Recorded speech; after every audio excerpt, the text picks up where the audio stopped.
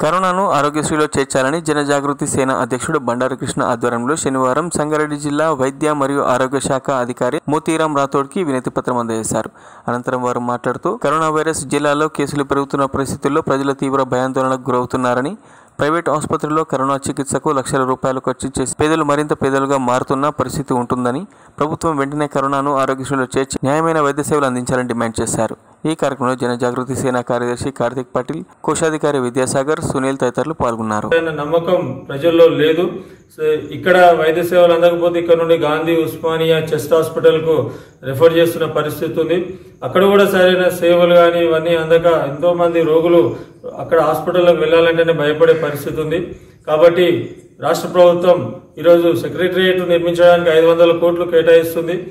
ఈరోజు సెక్రటరియట్ నిర్మాణం మీద ఉన్న శ్రద్ధ రాష్ట్ర ప్రభుత్వానికి ఈరోజు తెలంగాణ రాష్ట్రంలో ఉన్న కోట్లాది మంది ప్రజల ఆరోగ్యం మీద శ్రద్ధ లేదు.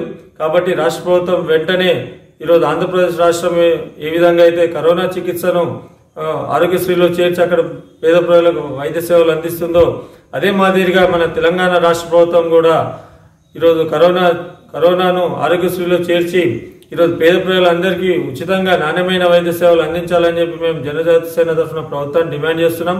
కావున ప్రభుత్వం ఈరోజు ఆరోగ్యశ్రీలో చేర్చకపోతే ఈరోజు ఎంతో మంది పేదలు ఈరోజు డబ్బున్న వాళ్ళు మాత్రం ఈరోజు కొన్ని లక్షల రూపాయలు ఈరోజు ఖర్చు చేసుకొని వాళ్ళ ప్రాణాలు కాపాడుకునే పరిస్థితి ఉంటుంది. ఈరోజు డబ్బుల నిరుపేదలందరూ కూడా ప్రభుత్వ ఆసుపత్రులు పోయి ఈరోజు ప్రాణాలు వదిలే పరిస్థితి ఉంది. కాబట్టి ప్రభుత్వం ఈరోజు ఖచ్చితంగా ఈ విషయంలో ఆలోచించి